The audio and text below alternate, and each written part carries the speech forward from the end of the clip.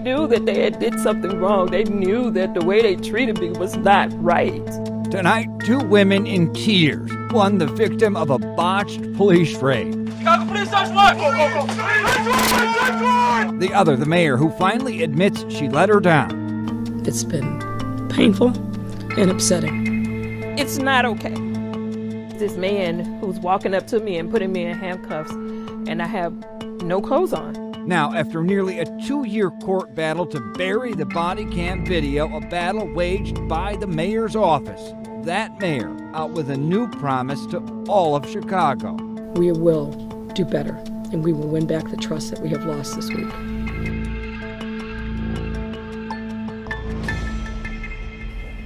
Good evening.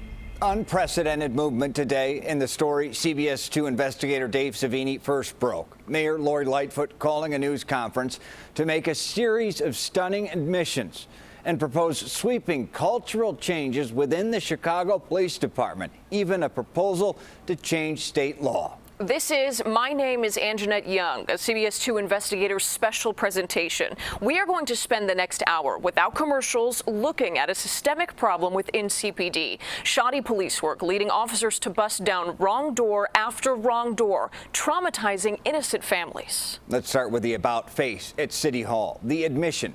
The mayor knew about Anjanette's story a year ago, despite her claims yesterday that she didn't. Since I spoke yesterday, I have now become aware that in November of 19, when CBS was doing a continued reporting on the series of search warrant cases, some of the reporting included, I think you mentioned this yesterday, Dana, Miss Young's case.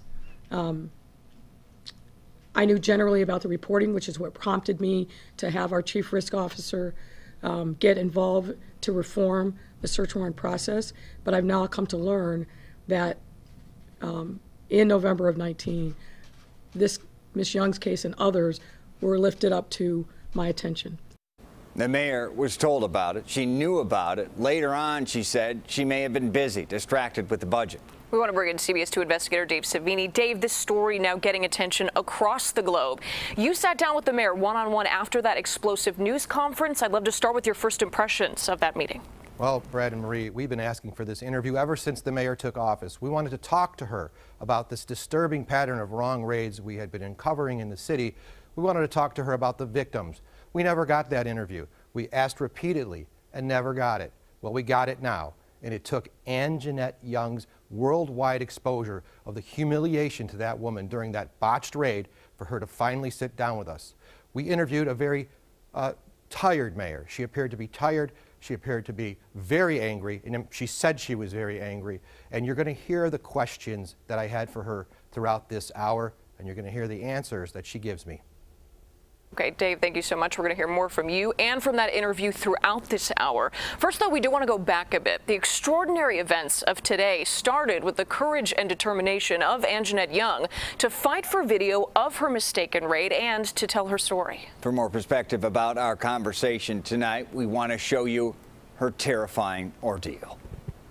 I had just gotten home from work, and I was undressing in my bedroom. It was a cold February night, and Anjanette Young, a social worker, had just finished her shift at the hospital. You see them running up to the apartment complex with the battering ram in their hand, Chicago police search warrant! Go! a crowbar. It was so traumatic to hear the way the thing was hitting the door. Go, go, go, go, go! And it happened so fast, I didn't have time to put on clothes. And suddenly, she found herself frozen in fear, completely naked, in a room full of men. 9 body cameras rolling. And you're just standing there. And I'm just standing there. I mean, terrified, humiliated, not even understanding why in that moment that this is happening to me. And the first thing police reach for is not clothing, it's handcuffs. There were big guns and guns with lights and scopes on them, and they were yelling at me, you know, put your hands up, put your hands up. What are you thinking right now? I just remember, you know, being so afraid. It's one of those moments where I just felt like that I could have died that night. If I had made one wrong move, I felt like they would have shot me. I truly believe that they would have shot me. A police officer wraps a short coat around her shoulder, still leaving her front fully exposed. Even the sergeant in charge of the raid just stands there talking to her while she has nothing covering her.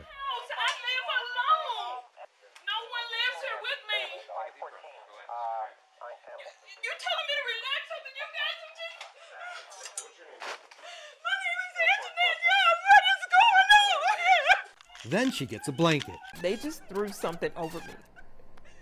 And my hands are behind my back and I'm handcuffed. So there was no way for me to secure the blanket that they put around me. But the blanket just keeps sliding open. More humiliation. You need to tell me what you're looking for. What are you looking for? You can see how some officers just stand there until this one, wearing a mask, sees what's happening and goes and holds it in place. It felt like forever for me. It felt like forever. Oh my God, this cannot be right. How is this legal? Listen how she repeatedly tells the raid team they were in the wrong place. You have the wrong place. You got the wrong house. You got the wrong house. We counted. She says it at least 43 times. You got the wrong house. And she was right. They were in the wrong house. Our investigation uncovered police failed to do the most basic research before getting the search warrant approved. We found they simply took the word of an informant who gave them Anjanette Young's address. The informant claimed a 23-year-old man who was a known felon had a gun and ammo inside. I don't know who that person is. I've been living here for 4 years and nobody lives here but me. Okay. You don't have to shout. I don't have to shout. This is ridiculous. You got me in here because I'm naked. You kicked my house in. And I keep telling you, you got the wrong place. Then, during the raid, something happens. Watch as two of the officers go to their squad car and begin reviewing their notes about the warrant. CPD would not comment on what you're about to hear the officers saying a few minutes later. It wasn't initially approved or some crap. What does that mean? I have no idea, because they told him it was approved, and then I guess that person messed up on their end. Messed up is an understatement. So where was the target? Our investigation revealed he was awaiting trial on home confinement here at a different apartment in Anjanette Young's complex. How easy would it have been to locate him? Easy, real easy, because he was wearing a police tracking device, an electronic monitoring bracelet. It's possible he could have even heard the raid happening, because records show he was confined to the unit right next door. But I'm telling you it's wrong. I'm asking you to let me call somebody. I'm asking you to let me put some clothes on. I'll sit here and let you do whatever you need to do. But let me call somebody, let me call an attorney, because I'm telling you this is wrong. I have nothing to do with whoever this person is you're looking for. We found if they would have done a little bit more research, they might have found where the target actually lived. Yes. I think Screw Up was being too kind, because ultimately this is a constitutional rights issue. Keenan Salter is Anjanette Young's attorney and is suing the police department. If this had been a young woman in Lincoln Park by herself in her home, naked, a young white woman, let's just be frank, if the reaction would have been the same. I don't think it would have been. I think they would have saw that woman, rightfully so, as someone who was vulnerable, someone who deserved protection, someone who deserved to have their dignity maintained. They viewed Ms. Young as less than human.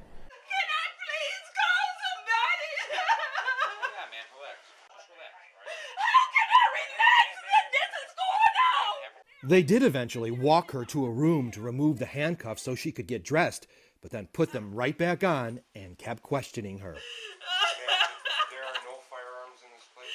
There's no gun in this place. I'm a social worker. I've been a social worker for 20 years. I follow the law. I don't get in trouble for anything. I don't do illegal stuff. I'm not that person. You got the wrong information.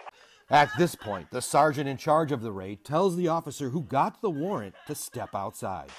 Let's go talk outside. But you won't hear it because once outside, the body camera is shut off. Back inside Anjanette's home, another officer finally uncuffs her. She had been bound for 20 minutes. Listen as the sergeant returns with a new message. We believe your story. And you can see him trying to fix the door they busted so she could close it and lock it. But it was too damaged to repair, so watch as they try to find something to wedge it shut. They settle on an ironing board. Surreal? Surreal. It's almost like a bad movie. When I watch this, I feel like I'm watching a movie. But those are no actors. I'm no actor. This is my real life. And it happened to me. They're adding trauma to people's lives that will be with them for the rest of their lives. The work is warranted. They need to do the work, but they need to do it right. They can't just callously do it and leave people's lives in ruins because they got it wrong. It did indeed. Such a visceral reaction here in Chicago and across the country to seeing with our own eyes what happened to Anjanette Young. And Dave, that really is at the crux of everything in this story. Seeing that video, it's almost impossible to not feel the emotions yourself as you're watching Anjanette so raw and so vulnerable. Anyone who watches this, it's like a punch in the gut to humanity watching this. You can't sit there and watch a person be treated this way without respect and humiliated by other human beings. You just can't believe it's happening in this country, in this world today. And being in the room with Anjanette while she watched herself on that camera, I'll never see anything like that again. Seeing a person watching herself be treated that way, a very strong, compassionate woman who never expected this to happen, in her own home, getting into her PJs, after a long day of work of being a social worker, dealing with people with traumas, and this is what she's met with on the night that she goes home to relax. And then had to deal with this burden and carry it for 2 years as the city rejected every effort she made to get it. A question I have, though, I mean, it really does look like Hollywood. She says it looks like Hollywood. I mean, it looks like these guys were coming in to break up the Medellin cartel. Dozen officers, guns drawn, scopes. What, again, were they looking for? They were looking for, what an informant told them was a guy with a gun and some ammo, a convicted felon, a guy with a past. They took the word of an informant who they didn't check out the story. You know, as I said, if they would have done a little digging, they would have found the guy in minutes. We found him right next door with a bracelet on. These are simple police duties that they have, responsibilities that they have to perform to get search warrants right, to protect the rights of the people of the city of Chicago. Anywhere, if you're watching this and you're a police officer anywhere, you know you've got to do this work to protect the innocent. We talked about how impactful that video was, which makes what happened next at the 11th hour that much more disturbing. After very careful vetting and tedious work to blur that body cam video and protect it as much as possible. Yeah, we were mere hours away from airing our investigation Monday night, 10 p.m., when the city law department filed a motion in federal court to try to stop the story. Dave? Yeah, the city law department threw a bombshell at us at the last minute. We didn't expect it. We had been airing the promo. We've been questioning them about the body cameras, and then in the city about them, and the police department. And then all of a sudden, just before the story is going to air, we find out they've gone to court to try to stop CBS 2 from airing the video of Anjanette Young's treatment. It just goes to show you how far they went to try to cover this up.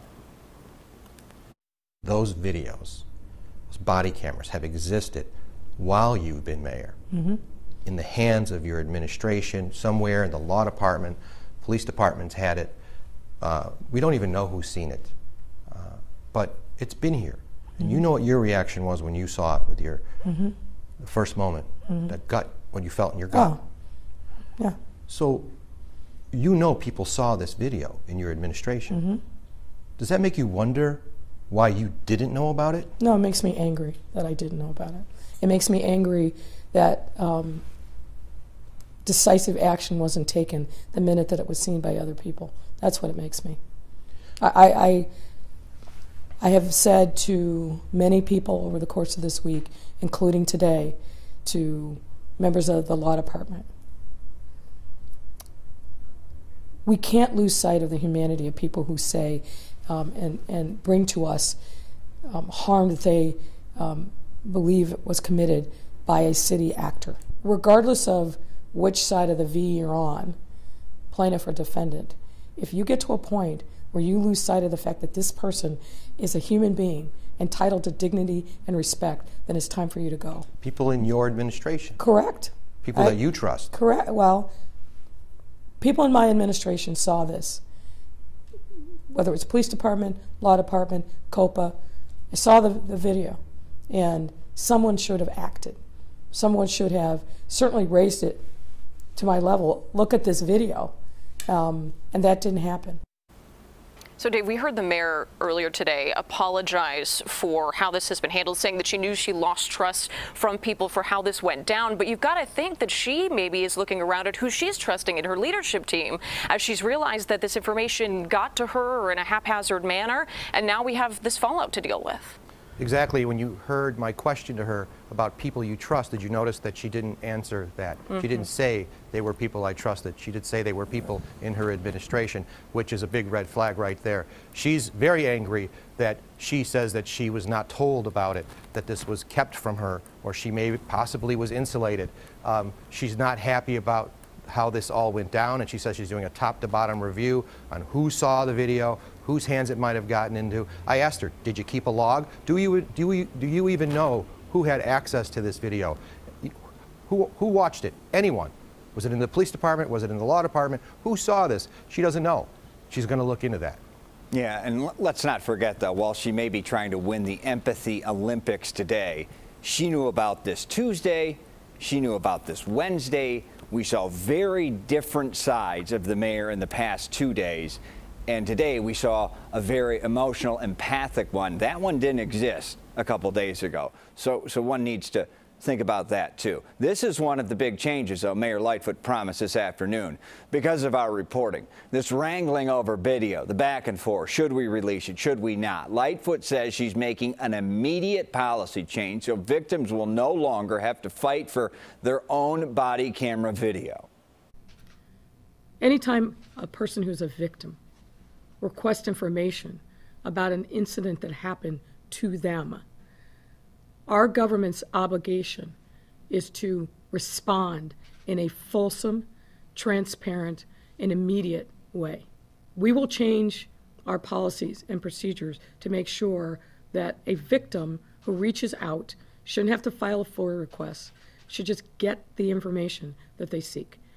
Of course, there still is the issue about sanctions. The city originally said it was going after Anjanette Young and her attorney to punish them over the video's release. Then Mayor Lightfoot yesterday said that's not happening, which is true in part. Late yesterday, city lawyers amended their court filing, clarifying that they are not seeking to sanction Young personally. They are still seeking to sanction her attorney, though. A hearing on that is scheduled for Tuesday.